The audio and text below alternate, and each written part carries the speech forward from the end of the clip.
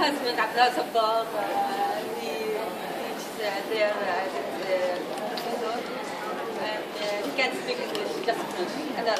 hear the French, that's fine. One more person, Susan, just say what you did, very important. Everybody is introduced. Everybody has shared the organizations that they support and work with. Susan Schnur. Hi. Hi. I'm actually a socialist. I'm in Workers' World Party. But I also really feel strongly about Palestinian freedoms. Thank you. And a strong Jewish presence, thank you. Shalom. Well, not shalom, that's Hebrew. That's an invader language. That's Yiddish. Salam. Can we say salam? I can say hello. To support the Palestinians, to support the resolutions.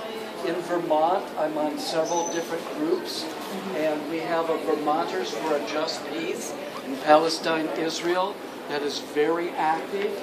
And also, we have been asked to be a part of a group called New England Network for Justice for Palestine.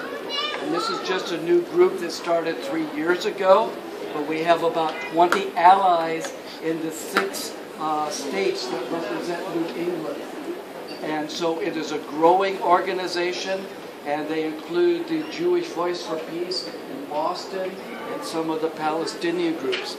And then in the city of Burlington, Vermont, before I arrived in Vermont, they had a sister city with Bethlehem and Arad.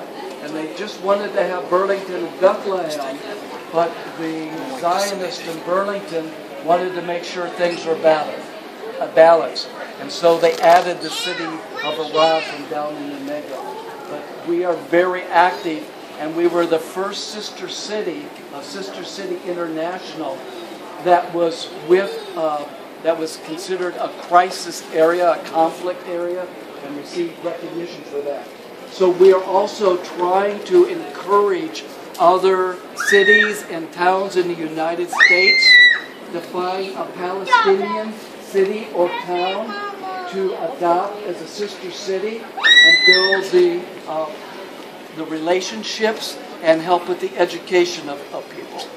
Thank you.